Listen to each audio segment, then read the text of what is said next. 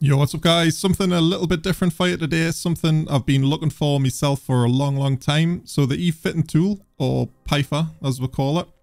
Really good little tool. If you're not familiar with it, I'll just give you a brief description of what you can do. Basically, you can copy and paste fits from this into the game and out of the game and things. So you can do it from here. You can like copy your fits, copy the clipboard, copy into the game, and you can do it vice versa, like I said, back into the program. So it's really good for theory crafting. You can plug your tune into it and all that fancy stuff. So it's really worth just having to hand, you know, for sharing fits when you're offline especially. It's good for that.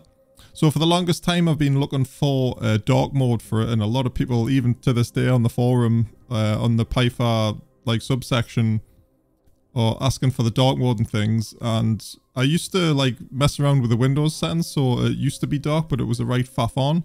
And Babel the day in Discord here, he gives us a link for something that looks like it's been out for about 6 months that actually lets you do a dark mode version, like just a legit little like import DLL thing.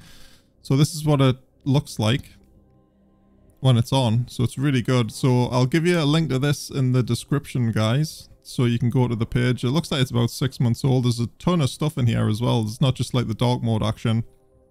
So what we need to do, once you've downloaded it, I'll just give you a little guide on how to install it.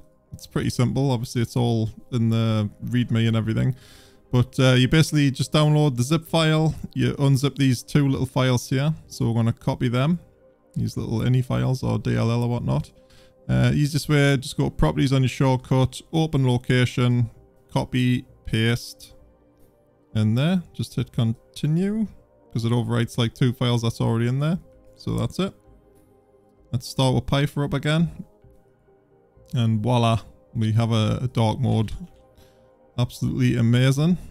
And like I said, there's some more like stuff you can do if you want to go like hardcore into it. But yeah, it's pretty nice. There's different modes as well. But anything that's like dark mode, I think in 2023 especially, like people are using that these days. And like one of the main reasons I always wanted dark mode was because like late at night, especially when I'm doing more me theory crafting or whatnot, and suddenly I open PYFA on me screen and it's like full screen or whatnot, I'm like blinded, you know. It's so it's gonna save my eyes a little bit of strain there. But yeah, just a quick vid showing you that, since people have been still asking for it on the forum, so they might not know about that little DLL and ini file. So yeah, congrats to the guy that made that, and I will put all the links in the description. Thanks for watching, guys, and I will see you in the next one.